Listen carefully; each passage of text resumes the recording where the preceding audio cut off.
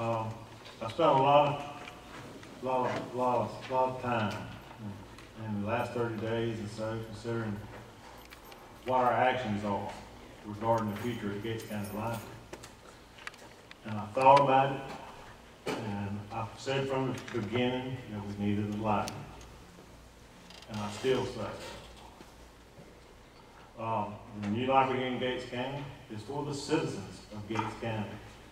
Therefore, Mr. Chairman, I'll make a motion that we advise LS3P to conclude their design, move forward with the bid documents, and all other steps that are necessary to make this project move forward.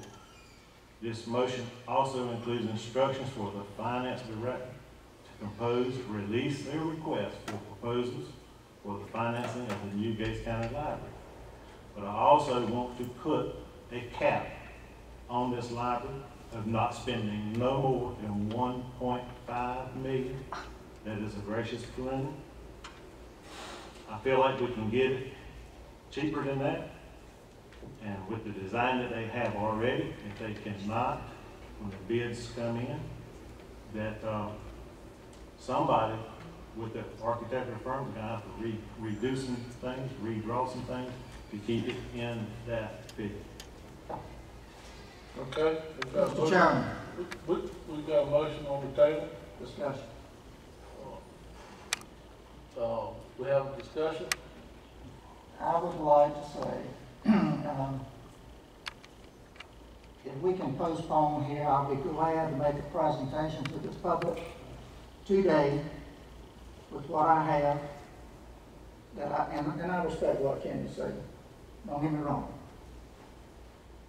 I made a motion last time to approve $975,000. Nobody wanted to take on it. But there's some pertinent data out here and statistical data that shows what we're dealing with. We can ignore it or whatever. But I respectfully ask that it be presented to the public so that you can make your own determination, not after the fact. So I don't have any problem with the motion. But let's wait until the October 1 if we're going to do this. But I want the public to see, and it's going to be seen. You can put me on the agenda for tonight's meeting to make this presentation. But I am not moving forward on anything of any magnitude until it's weighed upon the public. If you're spending of your dollars. Yep. Absolutely not. Amen.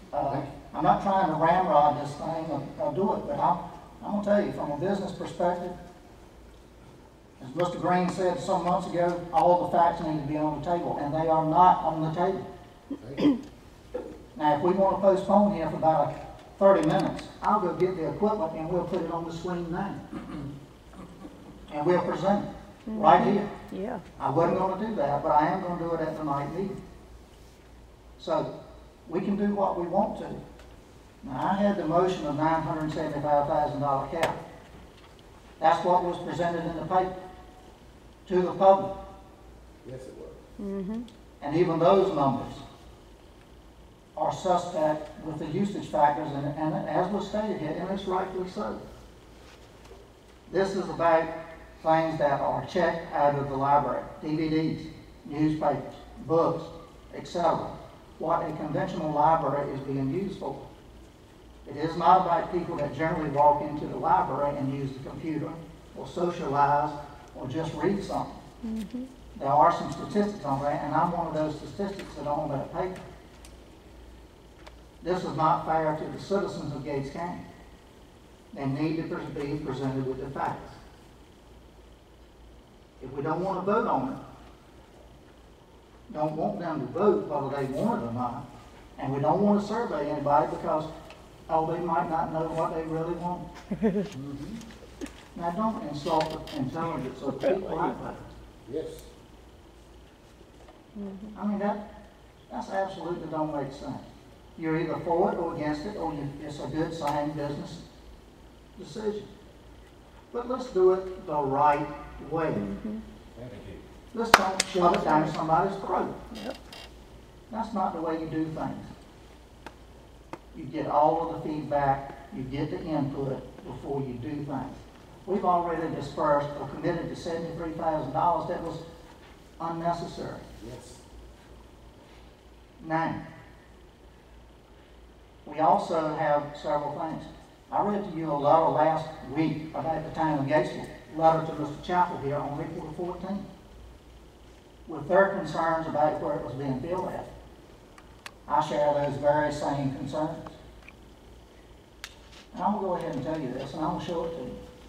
So I'm going to tell you the facts, and I'm going to present them to you next time. There is only 10.12% of the public in Gates County, on average, that has used the library in the last 2 years.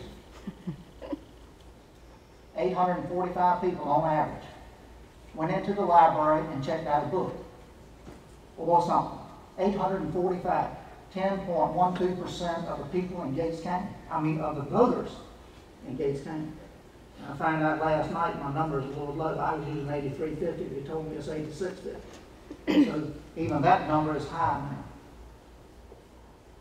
There are 703 people that have registered in the library, and once they registered, never went back. Wow. Now these are dispersed over 10 years. There are, right now, as we speak, those 845 people made, in a 2-year average, was 56,000 transactions. Around roughly 28,000 transactions a year.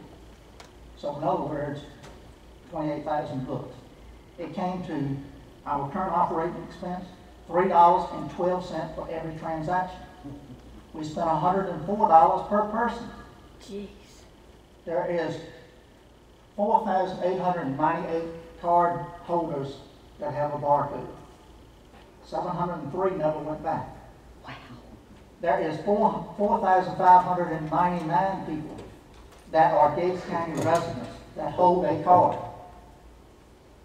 Only 4,195 of those people have actually ever been to the library after they got the card. That's it. Now, Bertie County has a library with 4,132 square feet.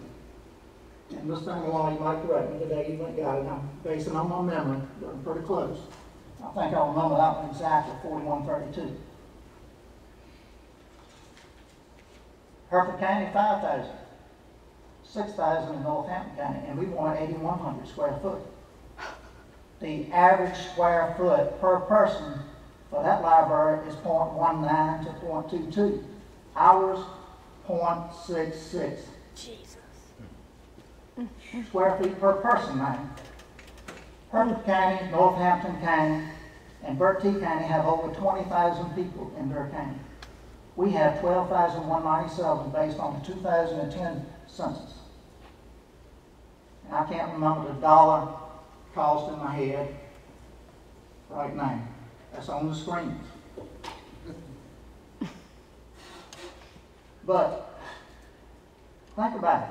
If only 10.12% of the voters are actually using the library, does the 80-20 rule apply here? Does it? That don't make sense. Now, if you, the citizen, and it's your tax dollar, stand up and say yes to what you want, yeah, let's go. Right behind you. But you have the right to decide, not me. Amen. I will not spend your tax dollars unwisely. I will not. Thank you. That's right.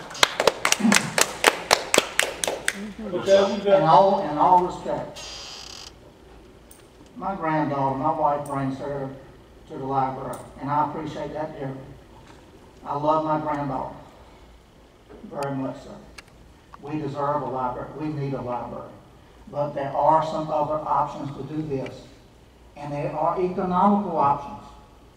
We've got a courthouse sitting across the road here that we have got to do something about. One way or the other, what are we going to do? Are we going to tear it down? Are we going to renovate it? What are we going to do?